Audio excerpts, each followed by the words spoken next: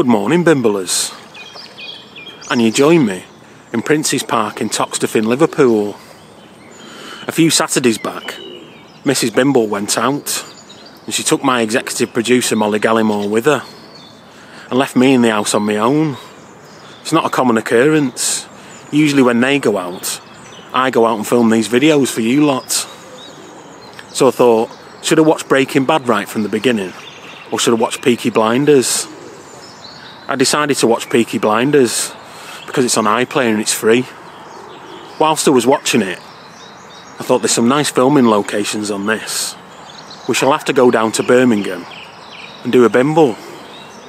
But when I googled them, they're all filmed in the northwest, the Bimble region, and the lion's share of the scenes are filmed here in Liverpool. So it meant only one thing. I would have to make sure my flat cap was locked and loaded, and we should have to do a Peaky Bimble by order of the Peaky Bimbler. Let's indeed Bimble.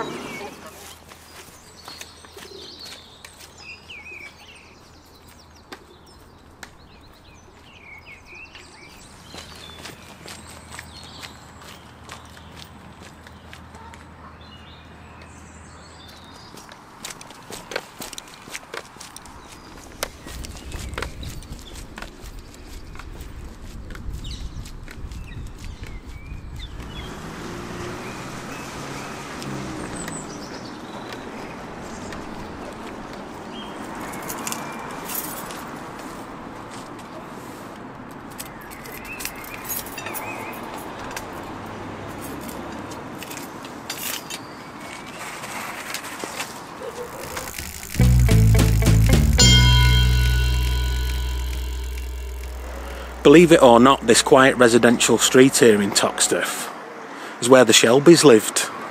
It's where they had the betting shop. It's where Alfie Solomons got out of his car and said it was a toll, and he told his prize fighter to pick wherever he liked, knock yourself out.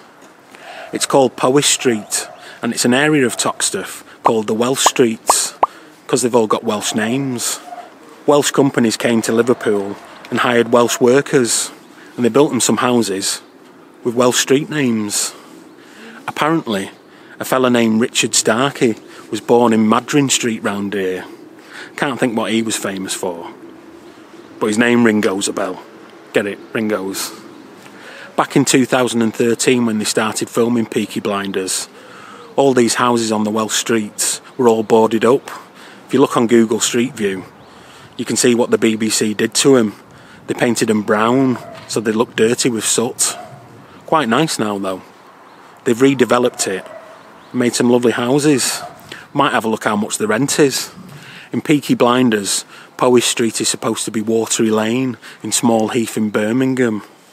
And I can't help but think that they chose Powys Street over the other Welsh streets due to its name.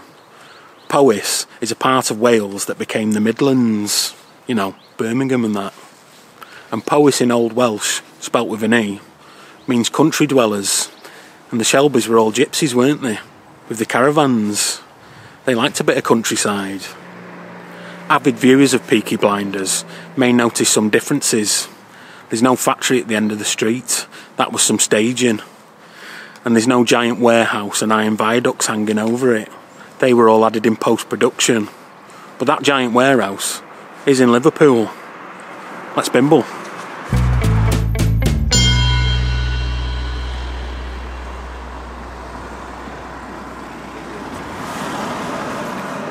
Frequent viewers of Bimblism will have heard me go on about Victorian Liverpool's freshwater plight.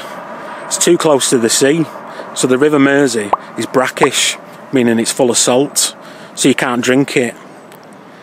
And there's no mountain streams or lakes, so you have to bring your fresh water in from somewhere else. To the side of me is High Park Reservoir, aka Toxteth Reservoir. It would have stored water. It's not a lake, it's a big stone tank. It was built in 1853 and it would have provided the people of Toxteth with fresh drinking water up until 1997. The water would have come from Rivington Pike over near Chorley and from a spring here in Liverpool known as Windsor Well over by Lodge Lane. They had to mix the two waters together because the water coming from Rivington Pike was discoloured by the pipework. That meant that the people of Toxteth didn't really want to drink it, so they had to mix it with some local water to make it look a bit more palatable. In later years, High Park Reservoir would have been filled up by Lake Vyrnwy in Wales, which we've gone on about a lot here on Bimblism. You could hold 1.7 million gallons of water here in High Park Reservoir, and the walls are 8 feet thick. They stopped using it in 1997, and due to its age, it's perfect for filming period dramas like Peaky Blinders. I think they filmed Alfie Solomon's Breadworks here, the aerated bread company of Camden. Only they didn't make bread, did they? They made rum. Oh wait, just broke rule number 1. The distinction between bread and rum is not to be discussed. Alfie Solomon's might come and beat me over the head with a copper pipe.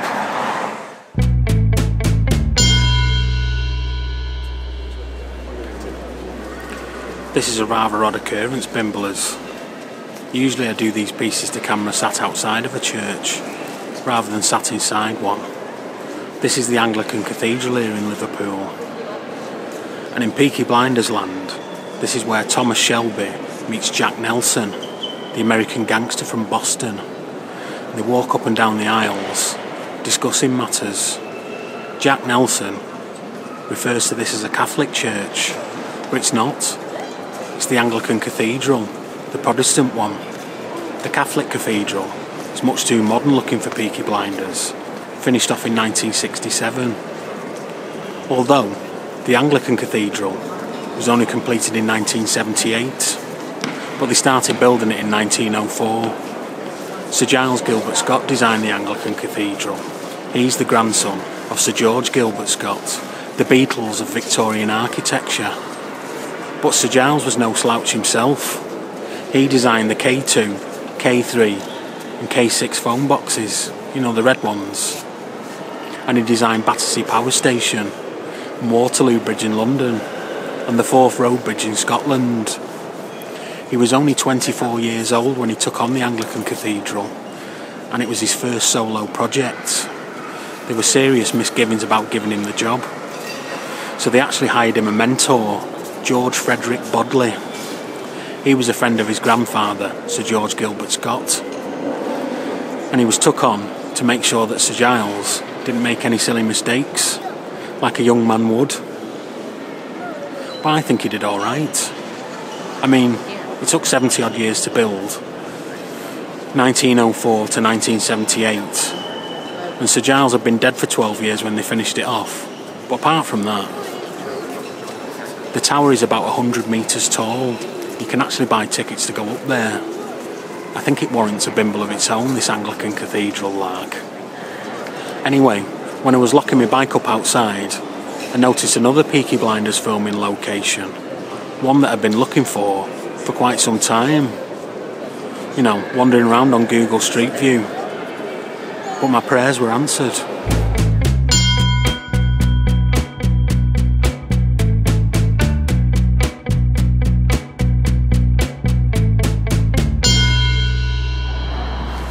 Number 86 Rodney Street, Ada Shelby's house. Tommy Shelby comes and visits her, and a fella opens the door. He looks a lot like Prince Charles from The Crown. You've no idea how long I spent looking for that door, and it's just over the road from the cathedral. Let's bimble.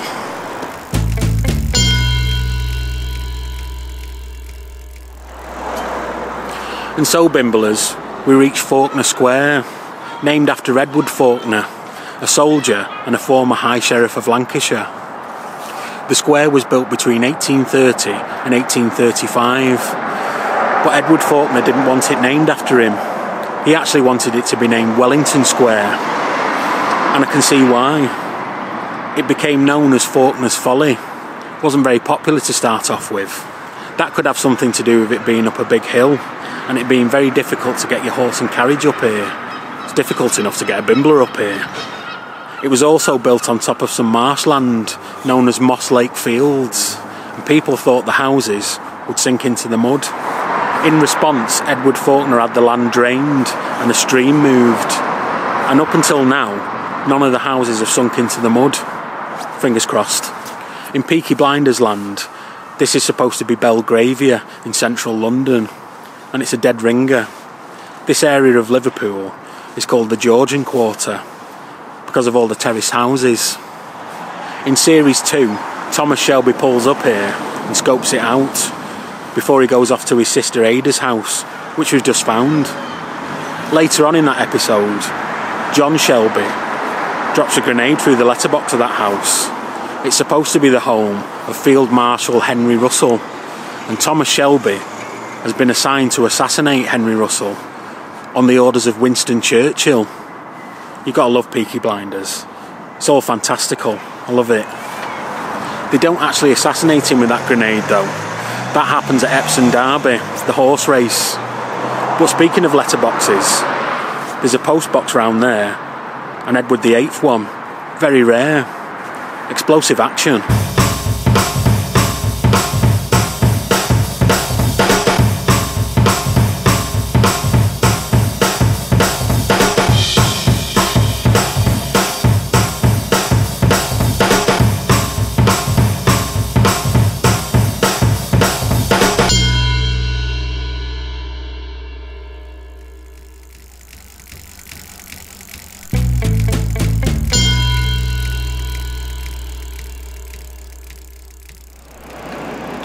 If you're planning your own Peaky Bimble, this would be a good place to start. St George's Hall, just opposite from Lime Street Station. Very handy for the trains. We could have started our Bimble here, but it wouldn't have suited the narrative and the overall story arc of the Bimble. St George's Hall is rather impressive with its neoclassical stone pillars, and it was built to be multifunctional. There was a law courts inside and a great big concert venue. In Peaky Blinders land, Oswald Mosley has one of his fascist rallies here at St George's Hall. Only it's supposed to be Birmingham, isn't it? More on Oswald Mosley in the next episode when we go to Manchester. Spoiler alert. The big pillars feature a few times in Peaky Blinders, in many different contexts. According to my big book of Bimble, in Series 1, Major Chester Campbell, played by Sam Neill, that's Dr. Grant from Jurassic Park to me, he meets Grace Burgess on the steps so that they can talk about Tommy Shelby. In Series 3, Grace Burgess is now Grace Shelby. She married Tommy, and she was accidentally killed here by the Changretti family. The hall was all finished off in 1854, and it was all designed by a Harvey Lonsdale Elms. He died in 1847, 7 years before they finished off St George's Hall. He died of consumption, tuberculosis, and in Peaky Blinders land, Tommy Shelby's daughter Ruby, she dies of tuberculosis, age 6. Anyway, enough of these bit parts. To the garrison.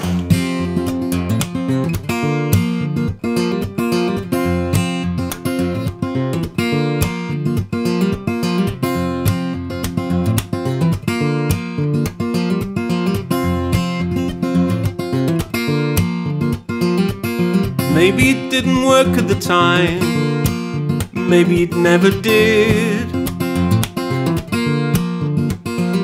A mistake that made the distance, or a trying way to live. Maybe it's the time that you grabbed at my arms and electricity flowed from my shoulders to palms in a white hot glow, leaving white cold scars left bare and unshowed just to prove they were ours. Maybe it worked, maybe it never did, maybe it never was quite like how it is.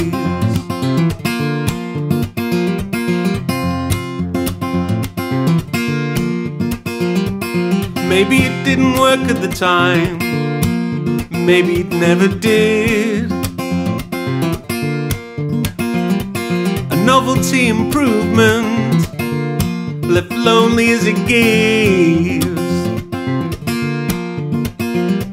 Or maybe it's the time that you close both your eyes and you you pouted your lips as you waited for mine in the soft red glow of your soft cold arms.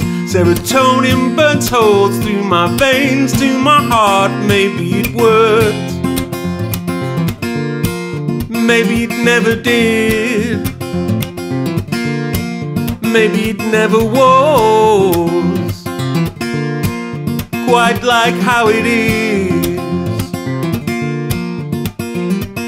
Maybe it's the time that I wanted to say that my limbs won't move more than 2 feet away from your day glow side luminescent sparks.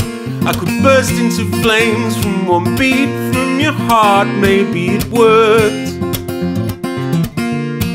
maybe it never did, maybe it never was quite like how it is. Maybe it worked, maybe it never did, maybe it never was quite like how it is. And I quite like how it is.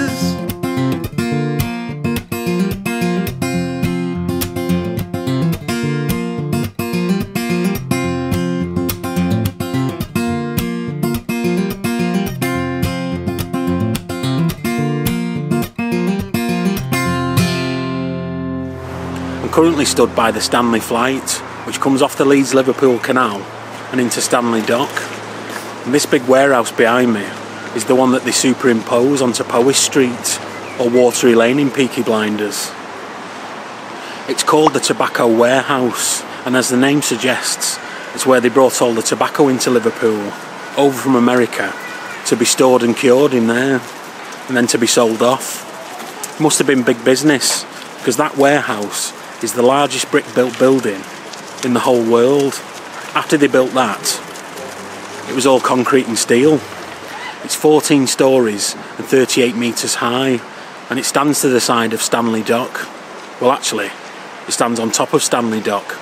They filled in half of the dock to build the giant warehouse, and the old warehouse stands to the rear, and the street in the middle is where the Garrison pub was. I regret to inform you that the Garrison pub isn't real. It's a bit of staging. You might notice that in Series 6 when the Garrison pub leaves Liverpool or Small Heath in Birmingham and finds its way into Deansgate in Manchester under the railway viaducts. More on that in episode 2. It's actually a little bit of symbolism or subtext. You might notice that the Garrison pub juts out into the street, and the street was built around it. And in Series 6, they had to build a railway viaduct around it. That shows you how powerful the Shelbys were. If you were going to build a road, you had to build it round their pub, because they weren't going to move it. On the other side of Stanley Dock, you'll find the Titanic Hotel, and they did some filming there as well. Underneath the archways by the quayside is where communist shop steward Freddie Thorne pointed a gun at Tommy Shelby. Stanley Dock and the Tobacco Warehouse feature heavily in Series 1 to 5. If you re-watch it, look out for the cast iron footbridges which link the two warehouses. You can see them clearly. But now, Bimblers, we're off to Margate. Well, not Margate, somewhere a bit closer. That's Bimble.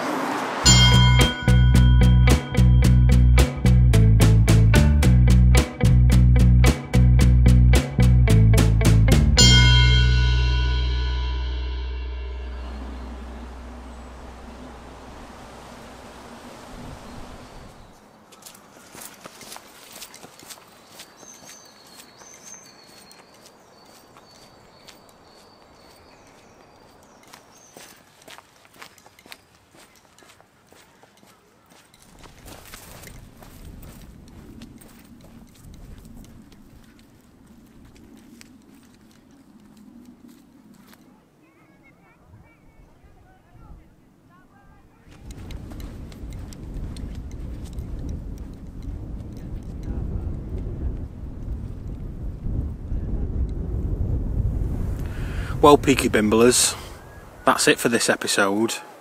We've reached Formby Beach, or Margate as it is in Peaky Blinderland. This is where they filmed the end of Series 4, where Tommy Shelby and Alfie Solomons have their showdown. Both men shoot each other, and Tommy Shelby walks away from it, leaving Alfie Solomons lifeless in the sand. Spoiler alert, he's not really dead. He comes back in Series 5 and Series 6. Can't get rid of him. Just like we'll be returning in episode 2. We'll be back in Liverpool, taking the ferry across the Mersey to Aunt Polly's house. And then we'll head east to Tommy Shelby's house, and then into Manchester to learn all about Oswald Mosley. But to do that, I'm going to need some spondoolics.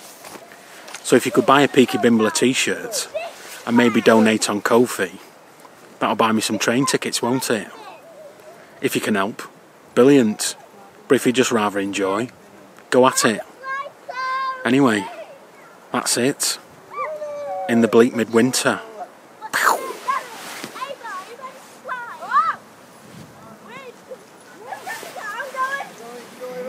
I'm not really dead.